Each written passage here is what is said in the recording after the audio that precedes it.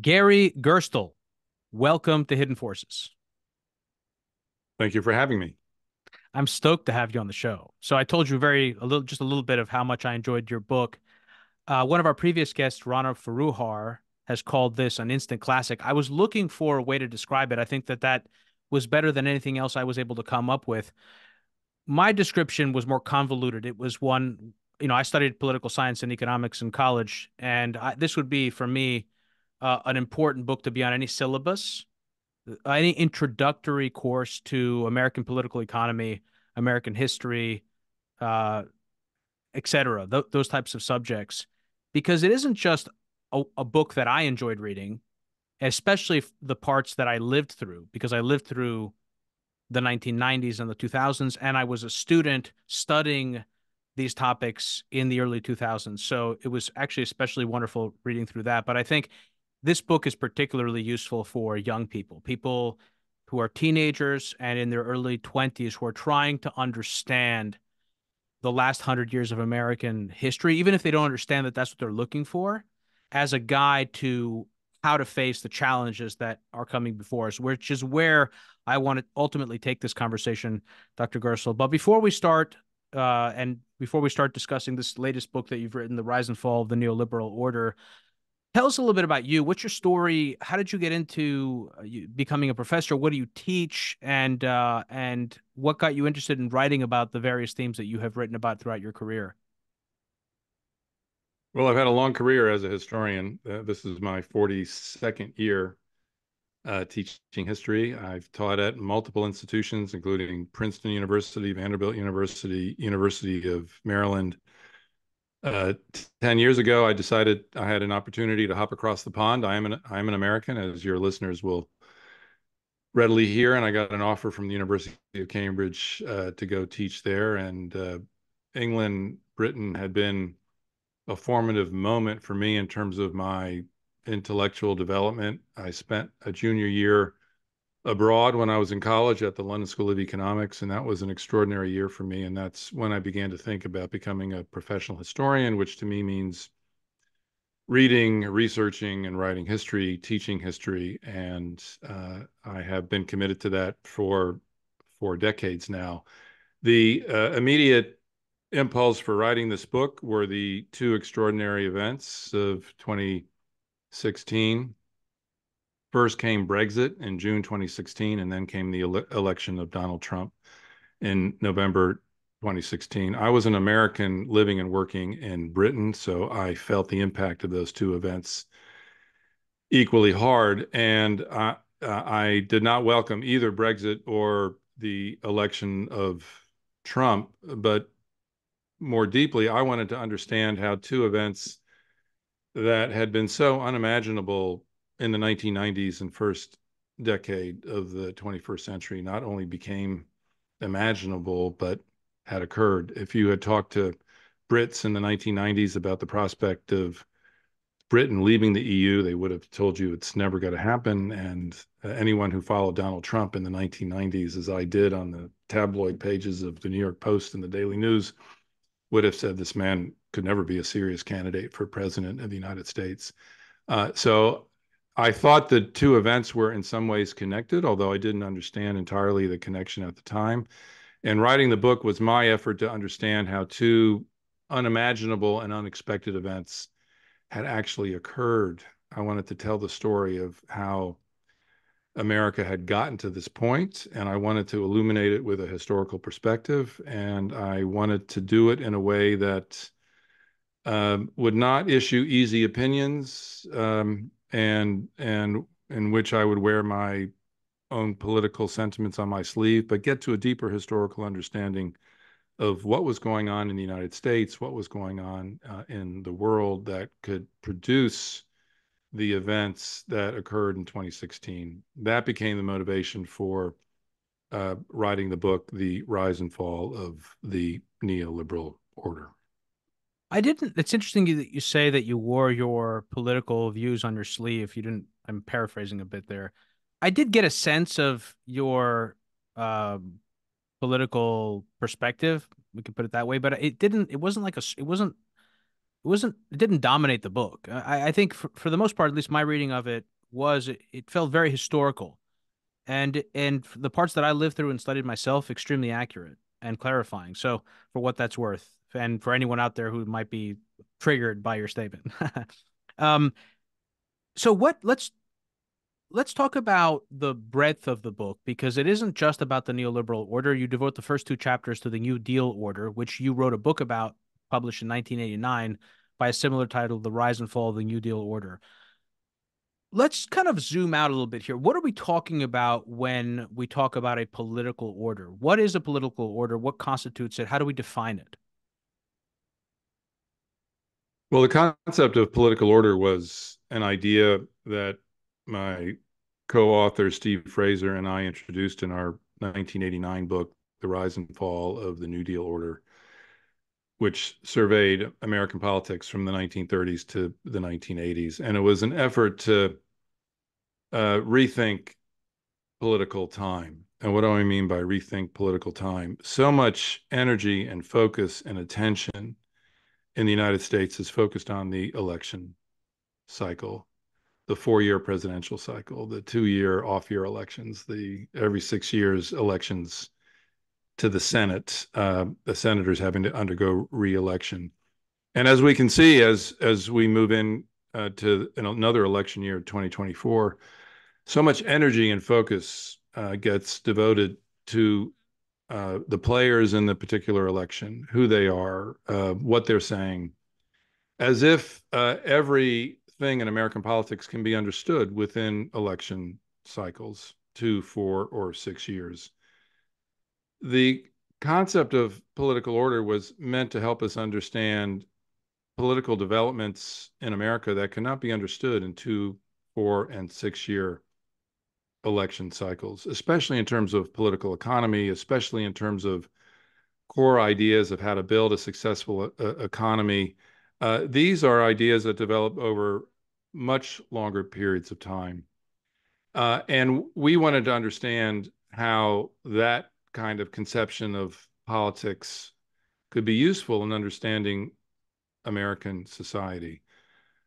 A political order is a story of a particular political party being very successful at the polls, winning consecutive elections, having a level of organization in terms of lobbyists, interest groups, constituencies, think tanks, an ideology that becomes dominant and paramount. We were interested in understanding how certain kinds of political formations, the one we were studying at the time was the New Deal, became so popular and so dominant that they extended over election cycles and then over decades. The New Deal order was a political formation that arose in the 1930s and dominated American politics until the 1960s. And we wanted to understand how these political formations arise, how they gain and exercise power, and how they fall apart. We did this with the story of the New Deal, which we said was not just a political movement of the 1930s and 40s, but a political formation, a political order that dominated American politics from the 1930s to the 60s. And when I came to write The Rise and Fall of the Neoliberal Order, I applied the ideas of political order developed from this earlier book to a subsequent period of time. The neoliberal order I wrote in my book was something that arose in the 1970s and 1980s, acquired dominance in the 1990s and first decade of the 21st century, and then fell apart in the 21st century. At the core of each of these political orders was a certain kind of approach to political economy.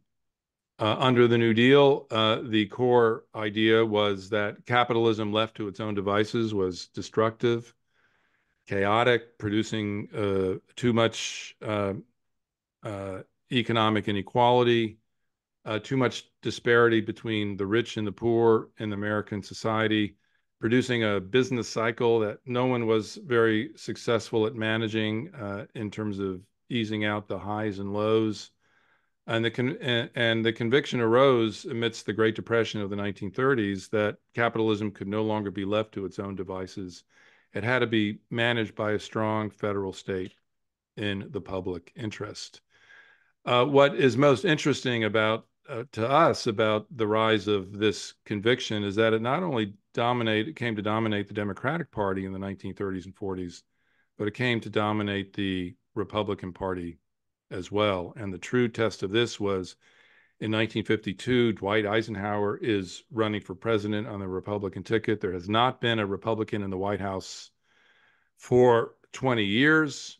You might think that a Republican uh, confronted with a strong federal state built by the New Deal and the Democratic Party to manage capitalism in the public interest, you might have expected a Republican to have dismantled the New Deal, to roll back the big state, to free the private entrepreneurial energies that capitalism can generate.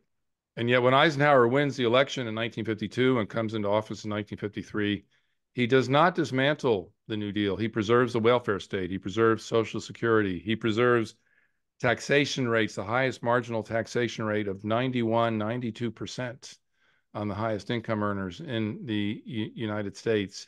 He allows labor, which had gained considerable power, organized labor under the New Deal, to retain its power. He acquiesces, in other words, to the core economic principles of the New Deal. And it is at that moment that the New Deal went from being simply a political movement that had been very successful for several elections into a political order. And the test of a political order is whether a set of beliefs about political economy developed by one party becomes so popular and so dominant that they compel acquiescence by the opposition political party. The Republicans felt in 1952 and 53 that they had no future but to acquiesce to the core principles of the New Deal.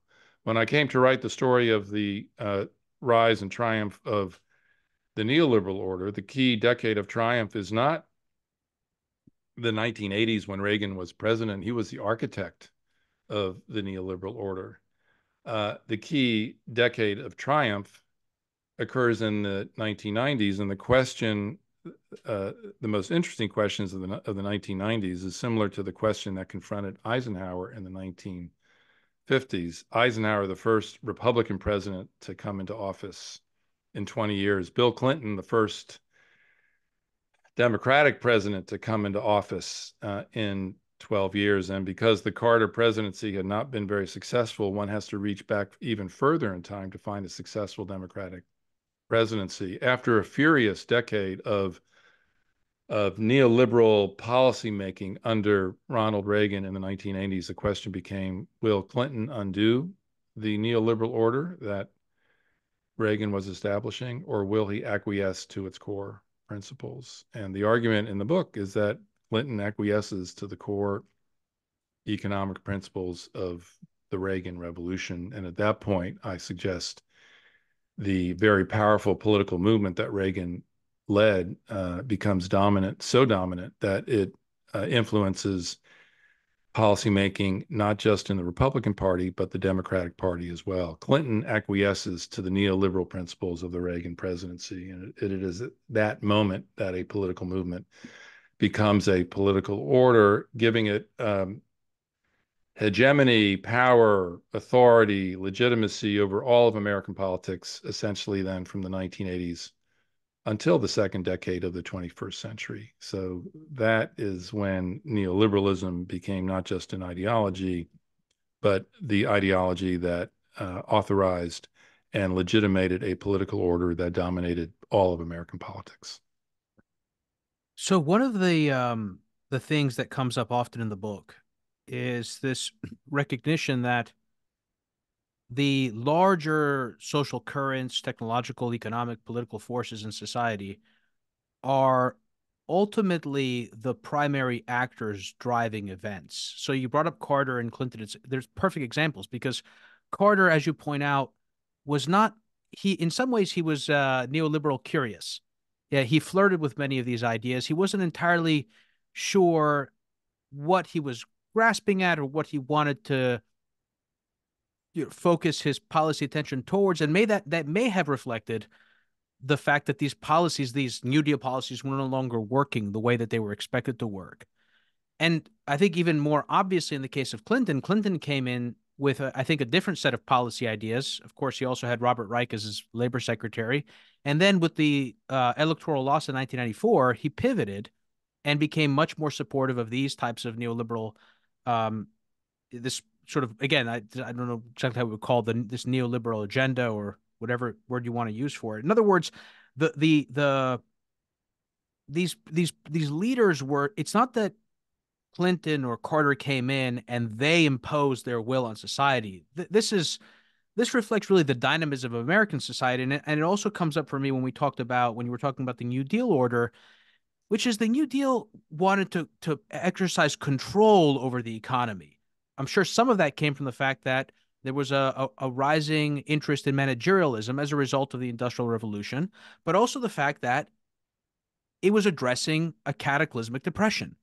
And similarly, in the 1990s, there was a sense of government needs to be more distributed. It can't be big. It can't be this lumbering giant. We can't have our hands everywhere. We need spontaneity.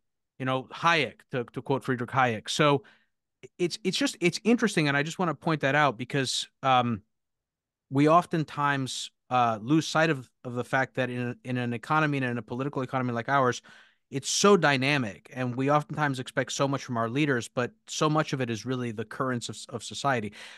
An important question for you about the New Deal order. What was the moral argument and perspective of the New Deal order that legitimized it in the eyes of the people, and how did that differ from what the neoliberal order became?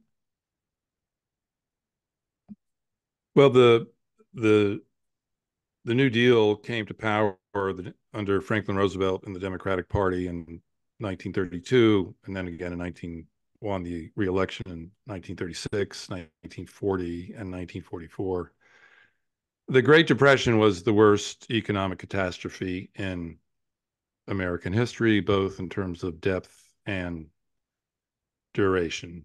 20 to 25% of the workforce out of work, one third of the people having poor housing, what were called Hoovervilles in all kinds of cities, people making houses out of cardboard or corrugated metal, whatever they could get their hands on because they could not afford even a minimally decent place to live. And there was a sense that capitalism had failed, and also that a great deal of irrationality was built into the system. Quite a number of farmers found it was more difficult to uh, drive their hogs to market than it was to sell them at market. In other words, they were getting so few pennies on their investments that they decided to kill their hogs. And so you have a situation where all these people are going hungry in cities, and farmers are destroying livestock because they're not getting any revenue for it. And this sense that capitalism had become not just an unequal system, but an irrational system that made no sense. And you needed some kind of institution to come in and humanize capitalism, regulate capitalism in the public interest. The New Dealers were not socialists. They did not want to concentrate all property into the state and run things from the center, but they understood that in order for capitalism to survive, it had to be regulated by a powerful federal state, able to establish a welfare state to cushion the experience of those who were the casualties of the economic system, and also a system that redistributed wealth and power from the rich to the poor, so that many more Americans felt that they would have a stake in the economic system that America had. Even during the Great Depression, everyone recognized that capitalism was an extraordinarily powerful system for generating wealth. But the conviction settled in the 30s that it could not distribute wealth to enough people to generate support for this system over the long term. And so the core moral perspective was that capitalism had to be regulated for the sake of giving people decent opportunity, a decent amount of security, so that they could pursue a good life for themselves, the kind of life that America had always promised its people. In the process of doing this, Roosevelt defined or redefined the meaning of liberalism. Liberalism in the classical sense, as under if we are to understand it by Adam Smith, the Scottish philosopher and political economist of the 18th century, who was so influential. What he meant by liberalism was removing all the impediments to trade and exchange and enterprise so people could truck, barter, and exchange as they saw fit. Remove the heavy hand of the monarch, of aristocrats who were not earning their living. Let people just be themselves, free in economic exchange. This was the meaning of liberalism in the 18th and 19th century.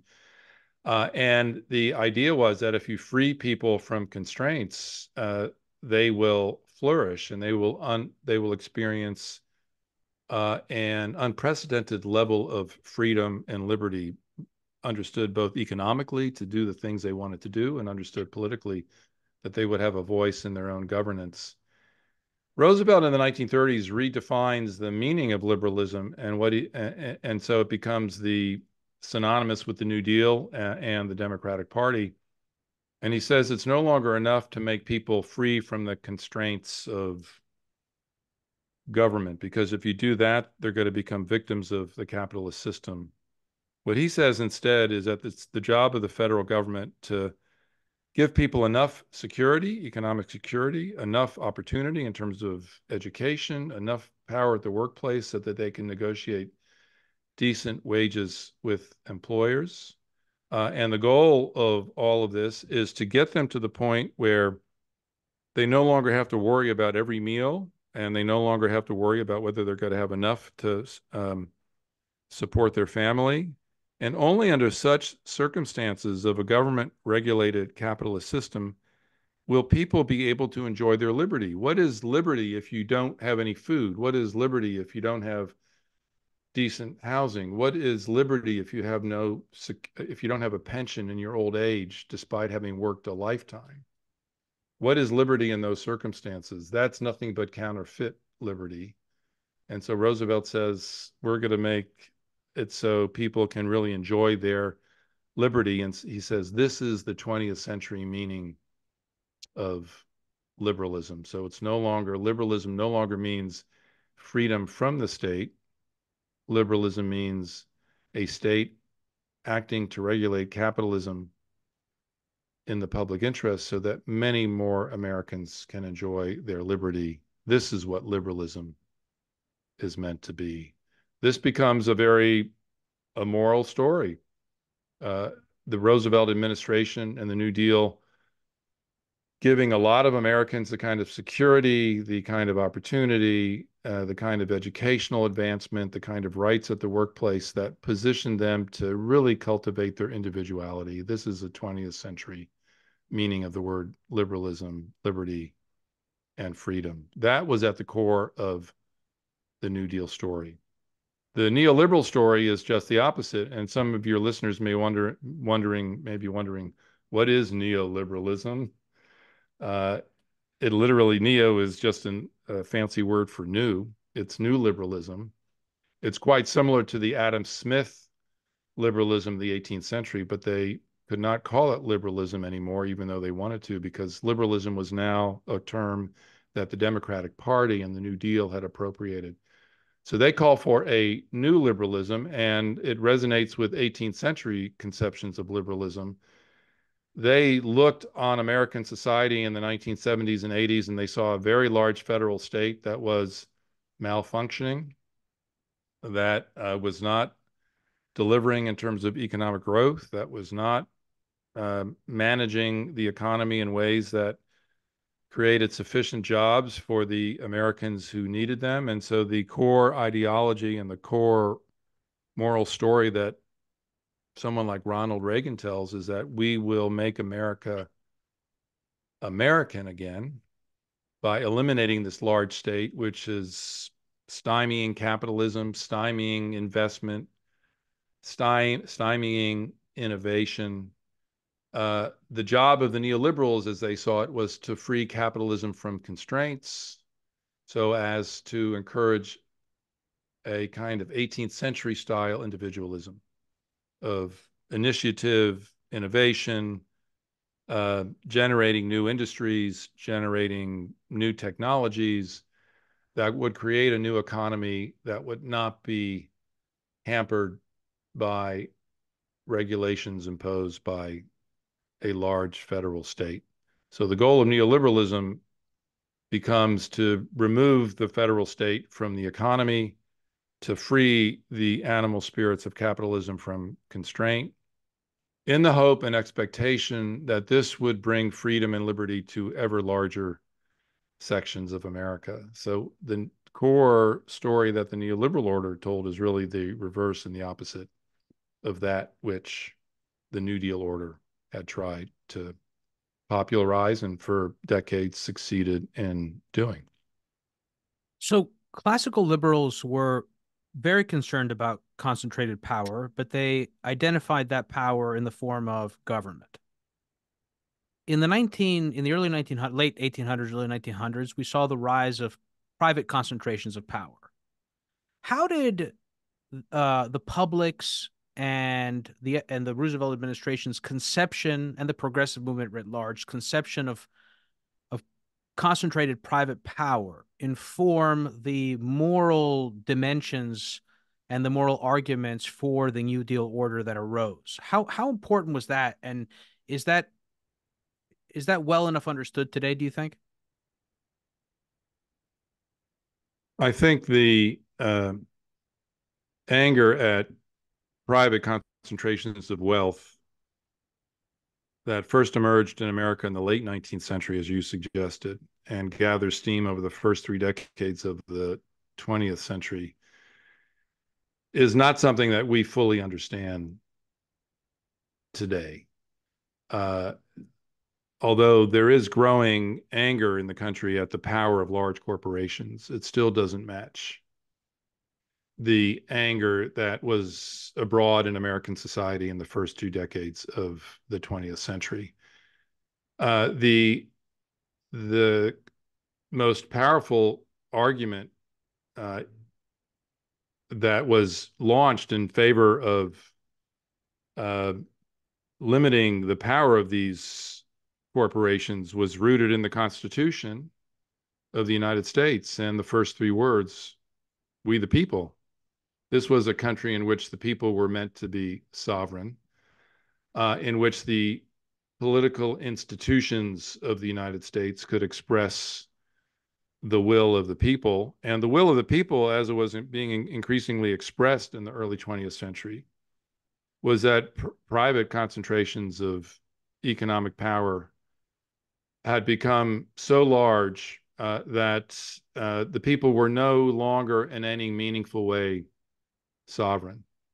They were no longer in charge of their own country, that the Constitution had in some important way been violated, as was the promise in the Declaration of Independence to give people the opportunity to pursue life, liberty, and happiness. So the critique of private economic power was couched in patriotic terms, that a country that prided itself on making the people sovereign had to do something to curtail the power of these private institutions that had released themselves from popular control. And this becomes the powerful animating force of populism of the 1890s, of progressivism in the first 2 decades of the 20th century, and of the New Deal itself. The language that Roosevelt uses in the 1930s, he calls the private centers of economic wealth malefactors of great wealth. He calls them Tories, a reference to those who remained loyal to Britain in the Revolutionary War. He he says we must strip them of their power as the Minutemen stripped the British Empire of power in the 1770s and 1780s. He draws directly on the founding story of the American Republic to drive home the point that this kind of concentration of wealth and power was a kind of tyranny that the American Revolution and the writing of the Constitution was meant to eliminate from American life. Now, the tyranny that the revolutionaries were most concerned with was political tyranny. And the modification of that story that Roosevelt makes in the 1930s is to say, we no longer have to fear political tyranny. We have to fear economic tyranny. And our heritage, our founding moment, the Declaration of Independence, the American Revolution, the war for freedom from Britain, the writing of the Constitution, this can guide us in terms of establishing a republic that uh, eliminates economic tyranny as successfully as America had eliminated political tyranny in the 18th century. And this becomes the story that Roosevelt and the New Dealers tell. They couch it deeply in patriotic terms, that they are standing up for what is best in the American Republic and for its most cherished values and symbols. Yeah, this conversation about power and the transformation of power, it's how it it it changes its shape. Um, is something I want to talk about in the second hour when we discuss the new order that's coming into being now and what some of the challenges are that the public is grappling with. But before we do that, I have one more question which has to do with communism. So communism was a sort of grand ideology that attempted to grapple with the forces that we're talking about today of industrialization and the new consumerism uh, in a more sort of uh, from the ground up sort of way. The Bolshevik Revolution was in 1917, and there was a real concern about the appeal of communism in the United States. How did that force, communism, and its success in the revolution, in the Bolshevik Revolution of taking over Russia and turning it into the Soviet Union, and the appeal that that uh, political faction of the United States had towards it, the appeal of it. How did that inform the policies of the New Deal and the willingness of the political class to push those types of policies forward? Well, I treat the communist revolution in Russia in 1917 in the book as arguably the most important event of the 20th century. The conviction at the heart of communism was that capitalism could never be reformed in the public interest, that it could never be made more egalitarian, that it could never redistribute its wealth successfully to broader portions of the population, that it was a recipe and a formula for misery for the masses, deep exploitation. And so the communists said that capitalism had to be eliminated and had to be supplanted by a radically different system in which there would be no more private enterprise, that all economic activity would be run by the state, theoretically by the people, but the wrinkle of communism is that the people weren't ready to manage their own affairs, so they needed a vanguard party, which they called the Communist Party, to act on the people's behalf. And the dictatorship of the proletariat, which is how communists themselves defined it in the short term, was justifiable until such a time as ordinary people acquired the requisite consciousness so as to understand where their true interest lay. Uh, Communism also believed that capitalism, being a worldwide system, could not be successfully eliminated unless the cause of communism was made international. It was not enough to establish communism in one or two countries. It had to be a global revolution. And this is what made communism in the eyes of many Americans so dangerous, because communism was an existential threat to America. America celebrated capitalism, free enterprise, private initiative, small government, seeing tyranny as emanating from political rather than economic sources. Uh, America was the home of the strongest private enterprise system in the world, communism said that in order for us to triumph, we have to eliminate the capitalist system, which has had its greatest power in America. And the communists had a lot of influence in ways that we have trouble understanding now because of the reasons that we have been discussing earlier in the podcast. That capitalism was generating a lot of inequality, that it was generating a lot of misery, that it was not successfully redistributing a sufficient amount of its wealth to a large enough portion of the population. So in the 1930s and 40s, there are many Americans drawn to communism or some version of socialism, believing that perhaps it is true, as the communists claim and as socialists claim, that the capitalist system could not successfully be reformed, that Roosevelt was doomed to failure. And so this is a powerful force in American society in the 1930s and 40s. And then it becomes an even more powerful force after World War II, when much of Europe had been destroyed, where it's clear that the two most powerful countries in the world after World War II are the United States and the Soviet Union. And this is not just a battle between big states, this is a battle between ideologies, because America is the home of capitalism, and the Soviet Union is the home of communism. And the two societies, in terms of ideology, are sworn to each other's destruction. America comes out of World War II, on the one hand, a big winner. Its economy has recovered finally. It has demonstrated a great capacity to produce wealth.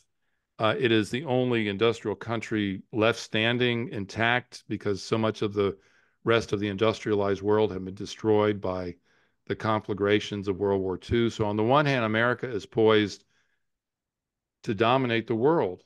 On the other hand, there's the Soviet Union, which had its own feats of production, which had its own heroism associated with World War II, and which is going to many countries emerging from the failing empires of Europe throughout Africa and Asia.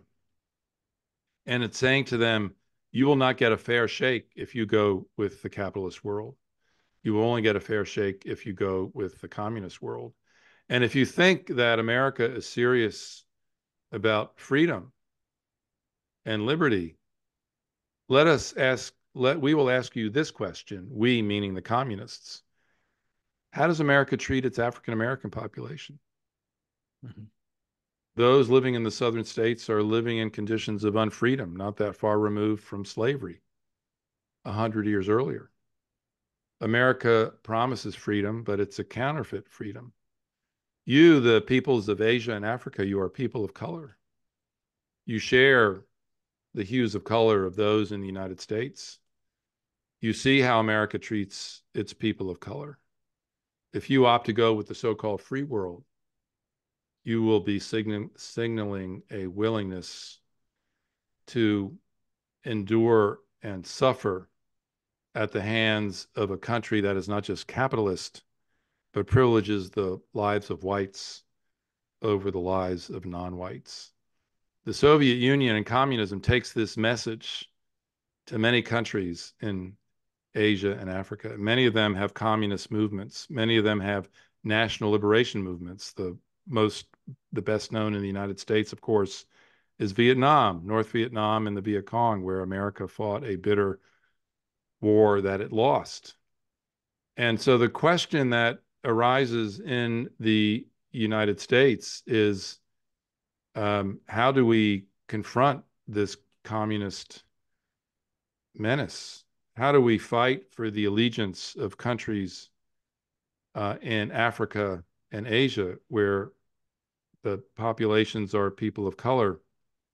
And the answer that America increasingly gives is that America has to reform its capitalism. It has to reform its racial practices so as to obviate the worst. And America, both public leadership and private leadership of corporations become so fearful of communist triumph in the world that they agree to compromise with their antagonists in American society in ways that they might not otherwise have been willing to do. So employers agree to compromise with the labor movement at their workplaces. A serious civil rights movement in the United States gets the kind of support that it would not otherwise have received in the 1940s and 1950s. And what I argue in the book is that the pressure exerted by communism on American capitalism and on American policy inclined elites to compromise with their working class antagonists in American society in ways that they would not otherwise have done. They agreed to share a greater portion of their own profits and wealth with the workers in their factories. They agreed to support a social welfare state, pensions for the elderly, help for the disabled, welfare payments for mothers with children without male breadwinners present. They are the elites in American society are willing to take on these sorts of compromises because they feel they need to do this in order to avert the worst, which for them means communist triumph abroad and, God forbid, communist triumph in the United States. So communism has a moderating effect on American capitalism, inclining these powerful centers of private power that you referred to earlier, inclines them to compromise with their opponents in American society in ways that they would not otherwise have done. One measure of this is the gap between the rich and the poor in American society. In 1960, a CEO at an American corporation made approximately 20 times what an average manufacturing worker in that enterprise made, 20 times more. That's a significant multiple. By 2000, after communism had failed and disappeared from the world, the ratio between the average CEO's salary and the average worker salary has ballooned to 300 to 1. There's a wage compression between the rich and the poor in the decades of the Cold War that reduces the levels of inequality, economic inequality in American society to their 20th century lows. And this, I suggest, has to do with the fact not just that America had a powerful labor movement, but that elites in American society were willing to compromise because they feared the communist menace. They saw it as an existential threat to the American way of life. And in order to preserve the American way of life, these kinds of compromises had to be made. By the same token, the failure and the disappearance of communism from the world, and I say that knowing that China still formally considers itself a communist society, but it's not. It's a Leninist society, and we can, in terms of its authoritarianism, we can return to that theme later if you want to. But it's not communist in any meaningful sense of the word. The disappearance of the communist threat from the world has emboldened these same American elites so as to be much more reluctant than they had been to share their wealth, to share their power with the less fortunate in American society. So the rise of communism and then its subsequent fall has a lot to do with the political story in America that I have to tell.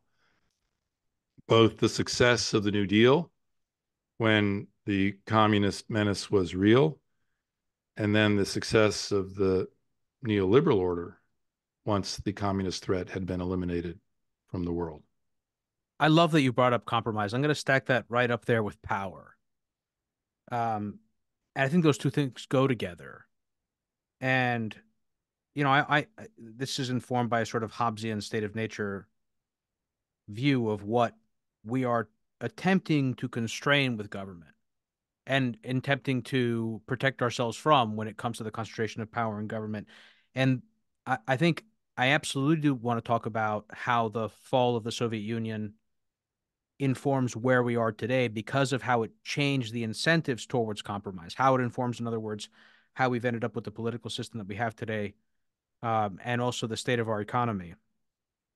I want to make sure that we get into the conversation about the rise of the neoliberal order. Before we do, I just want to make an observation, and then we'll get into the decline of the New Deal and the origins of the neoliberal order, because those two things happen concurrently. Is it just fair to say, quick question, is it fair to say that LBJ's administration was kind of the apex? It was the crescendo of this order because it involved the Great Society, which was the attempt to really instill in an almost sort of idyllic form the ideas and the aspirations of the New Deal in terms of legislation, economic legislation, civil rights, also something I want to just emphasize in case people didn't notice it. I think what you were suggesting was communism was also an additional incentive. The appeal of communism was an additional incentive to try and address the civil rights issues within the Democratic Party, even though the white South was an important constituency. And in fact, in retrospect, the civil rights compromises on the part of the Democrats cost them the South and subsequently led to a Republican administration in 68.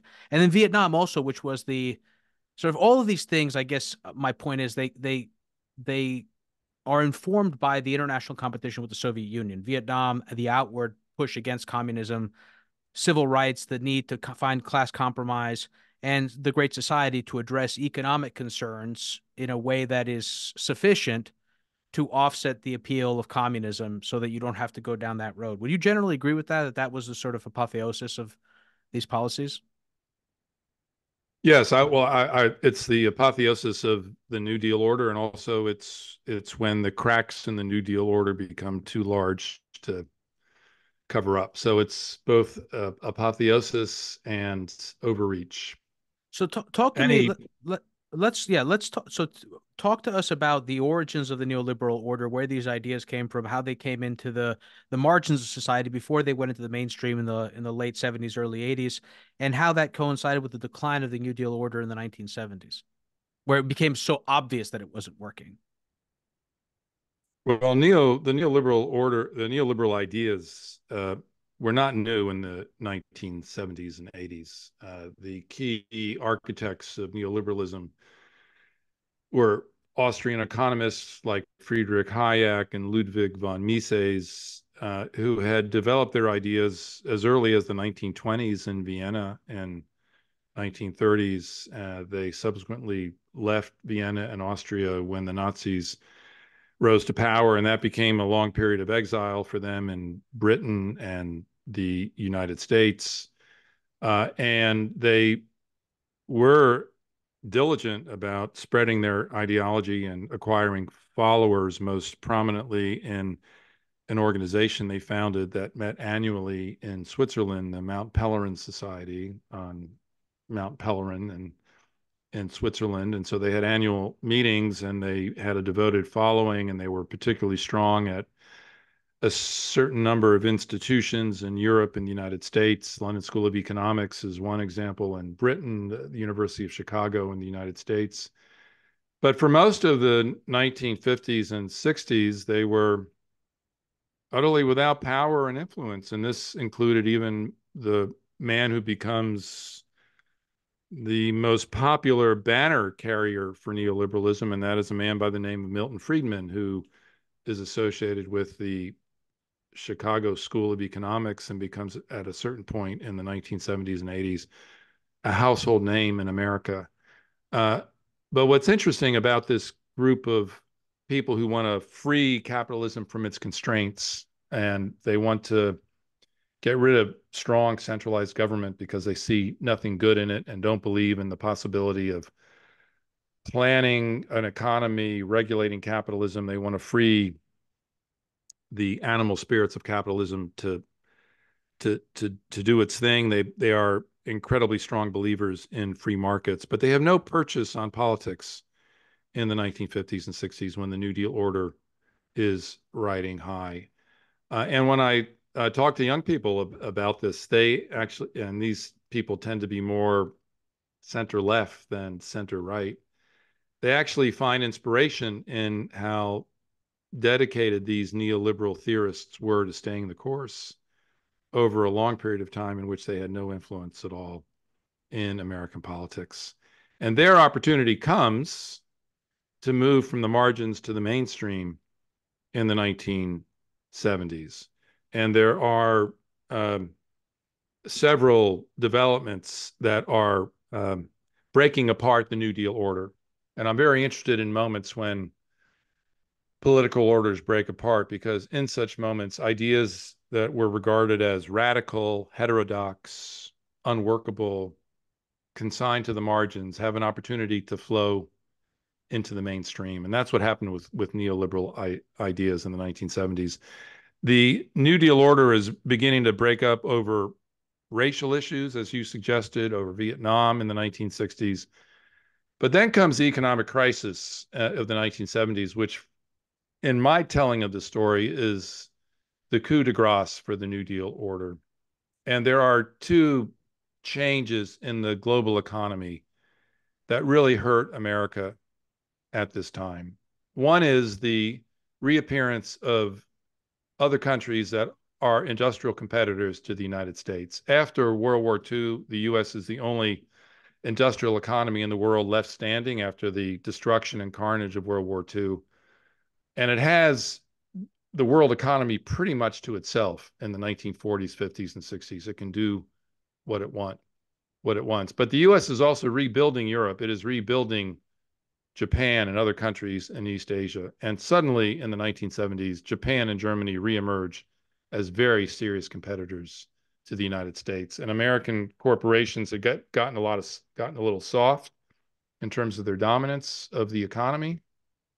And they thought that conditions of little competition would persist forever. And suddenly they are confronted with these younger, more energetic, more technologically advanced industries in Germany and Japan. Think of automobiles, think of electronics. Those are the two leading sectors. Think of steel manufacture. And suddenly these become serious rivals to the United States, and corporate America is not prepared for these challenges. That rivalry comes from the global north. And then there's the challenge from the global south, because the global economy that the US had rode to preeminence was a cheap energy economy based on the flow of endless amounts of cheap oil, much of it located in the Middle East. And until the 1970s, the flow of oil and the pricing of oil was pretty much controlled by Anglo-American petroleum companies. And increasingly, these countries were getting angry and uneasy about this Western control of their reserves. And there's a Arab-Israeli war in 1973, the Yom Kippur War, uh, where Israel calls on the United States to resupply it with armaments. It is shocked and surprised by the attacks on it by Syria and Egypt in 1973, and feels it can only survive with replenished supplies of armaments from the United States, which the United States agrees to deliver. At which point, Saudi Arabia, in leadership of OPEC, makes its first really successful intervention in the global economy. It simply shuts off oil shipments to the United States. Gasoline prices quadruple overnight. There's not enough oil to go around. America's petroleum economy is grinding to a halt. A compromise is worked out, but the quadrupling of oil prices, which had begun in 1973, persists, and then is given another vast increase in 1978 during the Iranian Revolution and the overthrow of the Shah of Iran, who had been a close American ally and another major supplier of oil. The Iranians hate the United States, the ones who are coming to power. They also shut off the flow of oil to the United States. And so America had gotten used to having no competitors in the world, having endless supplies of cheap energy, and suddenly it has massive competition, and suddenly it's paying a lot more for oil.